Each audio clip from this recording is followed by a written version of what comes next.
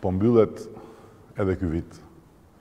Dhe si në asnjë vit tjetër në jetën tonë, festat e këtij fundviti po I kalojmë mbyllur herët në shtëpi.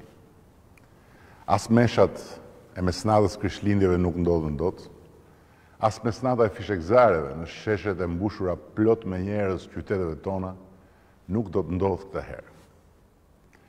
Ky ishte viti ynë më I vështirë, si banor të këtij vendi dhe si qytetar të kësaj bote. Për ne shqiptarët, ardhja e armikut padukshëm ishte një kafshat thuajse e pakapërditshme pas atij tërmeti katastrofik të një viti më parë.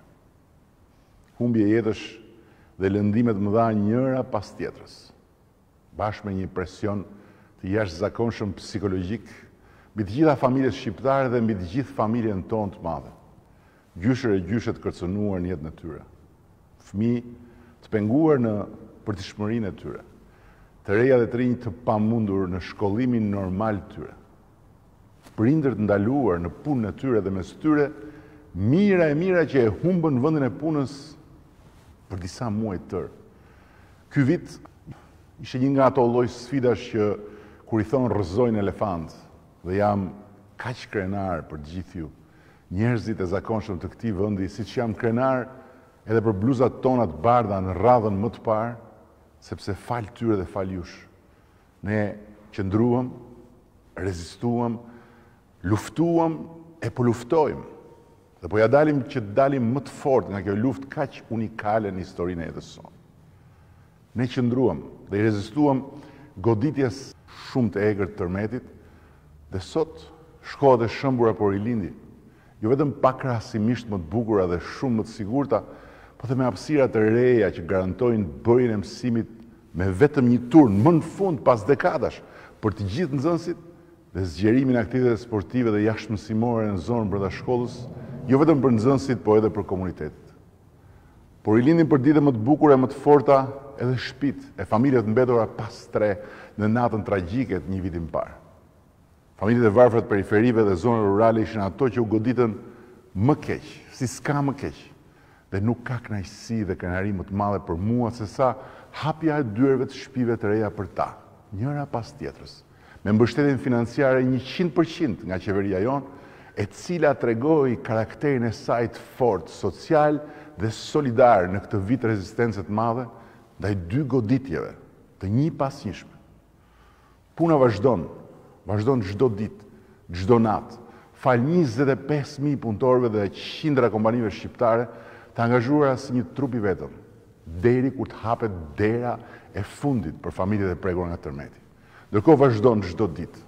Edhe përpjekja jonë në luftën me armikun e padukshëm, tani më për të siguruar vaksinën kundër tij dhe nisur vaksinimin menjëherë fillimvitin e ardhshëm, sipas planit strategjik të hartuar nga autoritetet shëndetësore.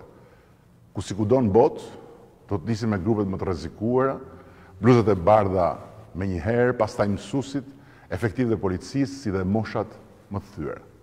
Vaksina sigurisht do të jetë falas dhe jo e detyrueshme. Por kjo luftë nuk pritet mbarojë para fundit të ardhshëm. Natyrisht vaksinimi do të ndikojë jashtëzakonisht në afrimin e fundit të saj.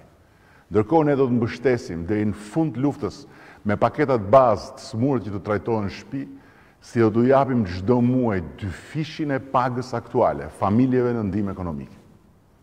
Viti I ri do të jetë viti I parë me 0 taks mbi fitimin për 110.000 biznese të vogla dhe 46.000 prej tyre do të kenë edhe 0 TVSH, si askund tjetër në rajon.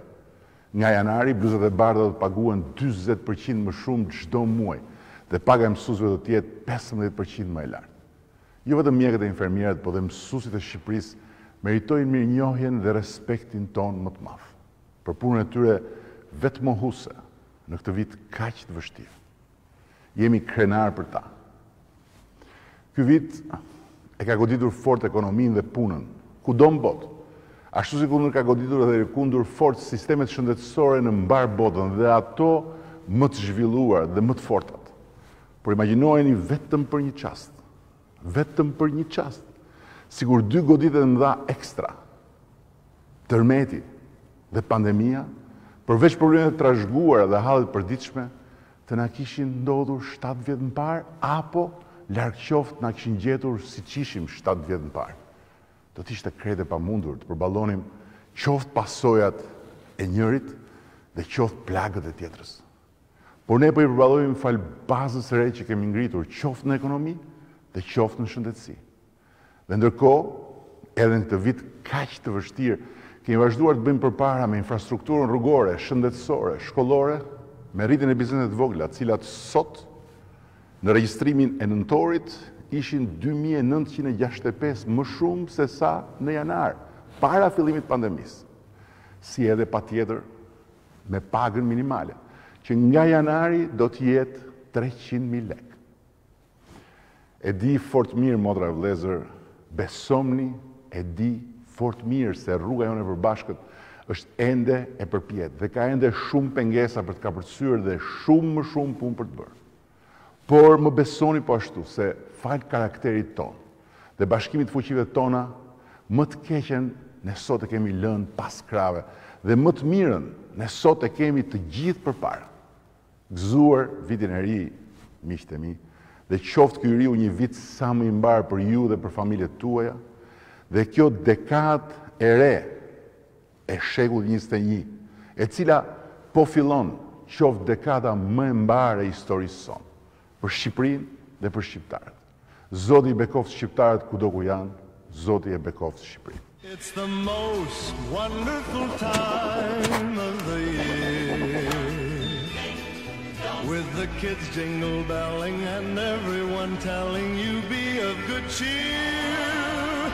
It's the most wonderful time of the year. It's the happiest season of all, with those holiday greetings and gay happy meetings when friends come to call. It's the happiest season of all. There'll be parties for hosting, marshmallows for toasting, and caroling out in the snow. There'll be scary ghost stories and tales of the glories of Christmases long, long ago. It's the most wonderful time of the year. There'll be much mistletoeing and hearts will be glowing when loved ones are near. It's the most wonderful time of the year.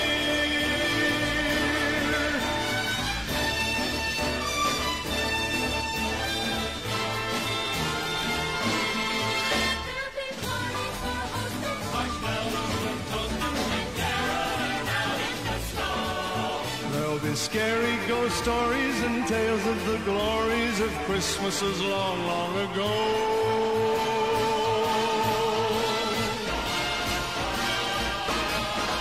It's the most wonderful time of the year. There'll be much mistletoeing and hearts will be glowing when loved ones are near. It's the most wonderful time. It's the most wonderful time. Yes, the most wonderful time. Oh, the most wonderful